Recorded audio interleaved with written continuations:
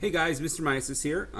No video screen on me today. I'm doing it from a different computer today, but I want to go over today with you inverse trig functions, and this is going to be the first part of a two-part video. So right now we'll call this 6.6.1 if you're in my class. So what I want to do is we're going to look at just the inverse trig functions and then define their domain and ranges, and then look to see how we would use them.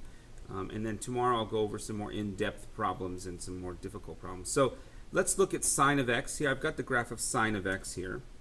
And what I want you to notice is if we took, and I have to actually come out to my screen here. If I took this graph, and I want you to remember, if you recall, the domain of sine is all real numbers, and the range is -1 to 1, right? Because it goes up to here, down to here. And when I want to do the inverse of that, the range of the inverse is going to now be -infinity to infinity, but the domain is going to be -1 to 1, right? The domain and range switch. So we're going to take a look at that and how that comes about, and actually the range is not going to be -infinity to infinity, and you'll see why. Okay, so let's go ahead and take a look at what we would do. And notice that the x here, x represents the domain, right? And y represents the range. So I'm going to just, a simplistic idea here is to take this and let's flip them because, well, that's what we do with inverses. So I'm going to go ahead and turn this graph around like this. And notice here that if I turn the graph around, I have a function I have something that's not a function. It doesn't pass the vertical line test, right? We got a line that goes through here and crosses twice.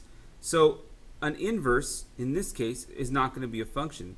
But we obviously have an inverse function. So the question is, how do we do that? How do we make an inverse function? Well, we're actually going to take only a portion of this graph.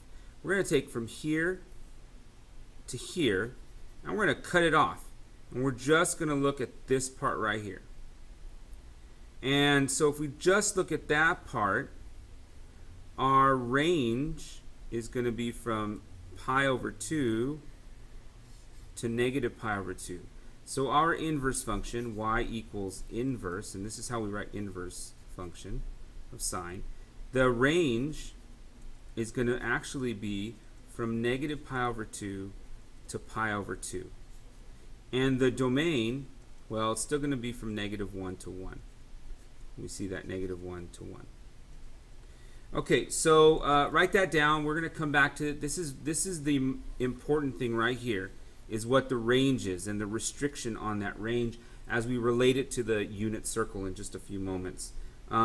This is not actually what the graph looks like. The graph of inverse sine looks like, I got it over here. Look, no, it's not in Pandora. It looks like this one here. So we're looking at the orange one. So it's right here. Okay, so it's actually kind of flipped the other way from what, but knowing what the graph looks like is not as important as knowing the restriction for the range of the graph. So let's go back and let's look at cosine. And we're going to do the same thing for cosine. And if I flipped cosine this way, I'm going to get the inverse cosine. Okay, inverse cosine looks like this. Another way of saying inverse cosine, it's called arc cosine. There's my bell. Okay, so I won't take too much longer here, and then we'll pause it. And then, so again, we're going to have to cut it off, and so I'm going to cut it off from here to here, and we're only going to look at this part of the graph. Okay, so that way I have a vertical line test that passes. And so in this case, my range, my domain is going to be the same thing, right, from -1 to 1. But my range here is going to be from 0 to pi. 0 to pi. So this, again, this is the restriction that we want to keep in mind. We want to keep in mind that cosine x is restricted from 0 to pi in the range when we look at the first example. Okay, so Okay, so let's take a look at a few examples here. We got determine the inverse cosine of 1/2, and I'm just going to make the screen larger here.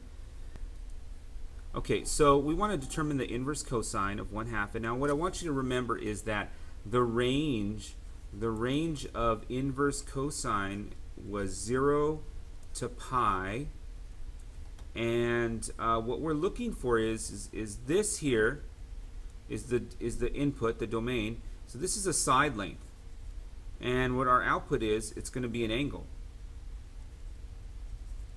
So we're going to look at the unit circle. We're going to go to where our cosine, so if I was going to write this another way, it's cosine of x is equal to 1/2. So where, it's basically saying, where is my cosine? What angle here is my cosine going to be 1/2? And remember that the cosine is the x value, right? This is cosine and this is sine. So we're gonna restrict our movement here to the first two quadrants, because between 0 and pi, that's our range. So we're going to look between 0 and pi and look for the x coordinate, that's 1/2. So the x coordinate that is positive 1/2 is right here. So then we're going to look for our angle. So the inverse cosine of 1/2 is going to be equal to pi over 3, or 60 degrees. All right, let's do the same thing for an inverse sine.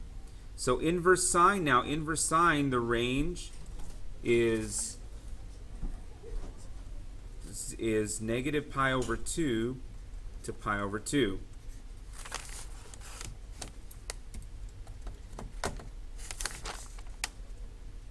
So the range is between negative pi over 2, which is here and here. So we have it labeled as 3 pi over 2, but this is really negative pi over 2, and this is negative pi over 6, and this is negative pi over 4, and this is negative pi over 3. All right, so now we're going to do the same thing. We're going to look for where is the y value equal to 1. The y value is equal to 1 right here. There it is right there. So my angle is pi over 2. So the answer to this question is pi over 2. Okay, so again, we're looking for the angle measurement given the side. Okay.